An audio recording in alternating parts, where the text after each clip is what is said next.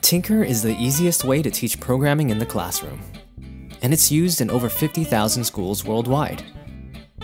Tynker's classroom management tools allow you to create and run multiple classes, but setting up your class can be tedious when you have hundreds of students.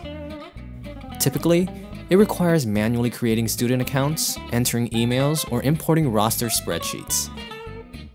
But now, with Google Classroom integration, things just got a whole lot easier.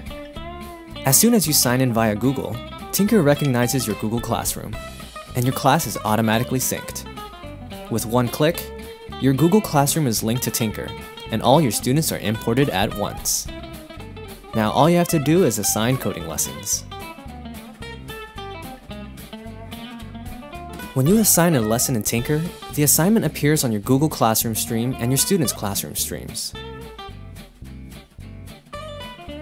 And directly from their stream, students can access Tynker coding lessons with just a few clicks.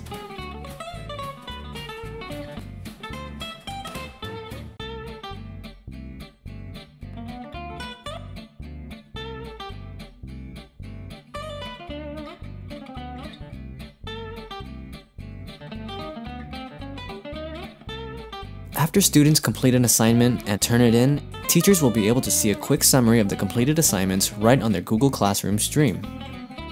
Teachers will also have access to a detailed report of who has and hasn't completed the assignment. And from the instructions page, teachers can easily go right back to Tynker. These are just some of the benefits of using Tynker with Google Classroom. Tynker's platform is fully integrated with Google Classroom. If you haven't yet signed up, it's easy to get started with Tynker. Simply go to tynker.com, create a teacher account, and get access to the free introductory course with 6 hours of coding lessons and activities.